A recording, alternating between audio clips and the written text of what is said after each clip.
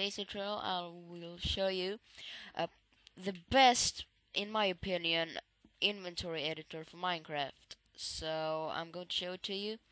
So basically what you do is you open up your inventory, then you got this.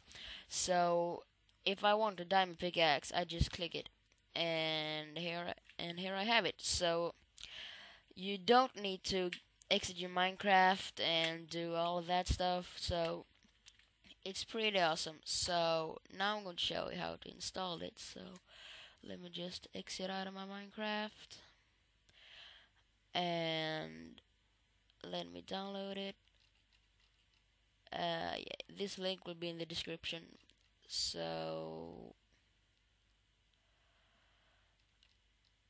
this, oh, now I remember, this is the wrong page. Here it is.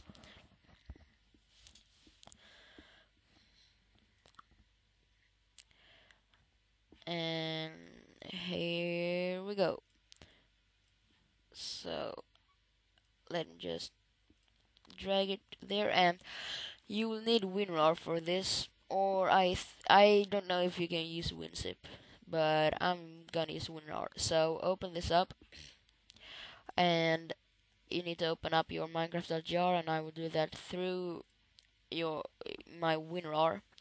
So just double click it, and we can do it like this, and just highlight them all and drag them over.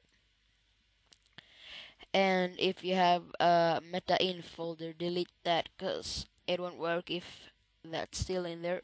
So let's start up Minecraft and take a look.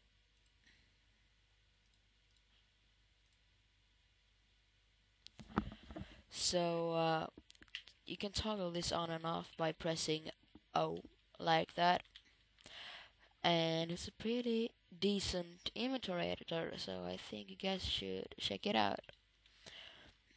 And that was it for today's tutorial, and I'll see you guys later.